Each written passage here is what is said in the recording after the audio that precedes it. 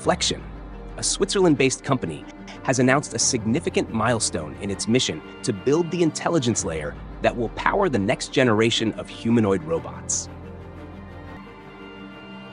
Founded in January 2025 by former NVIDIA researchers Nikita Rudin and David Holler, the company has now raised $50 million in Series A funding.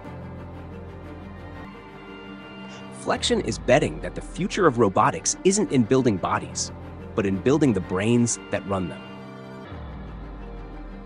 The company's next-generation autonomy platform integrates command layer, motion layer, control layer, and intelligent layer.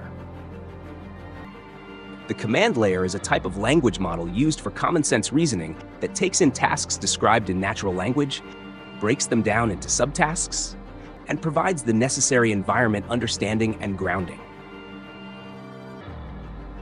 The motion layer is a vision language action model trained primarily on synthetic data, fine-tuned for real-world edge cases. The control layer is a transformer-based, low-latency whole-body controller with a modular skill library, enabling rapid composition of new behaviors. Together, these layers aim to remove the need for scripts, teleoperation farms, or brittle logic.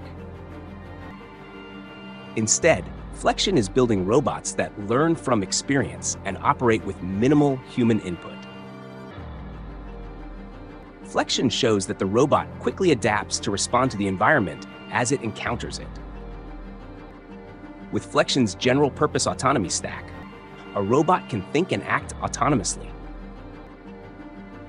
In addition, Flexion Robotics is planning a global market launch in preparation for mass production in late 2026.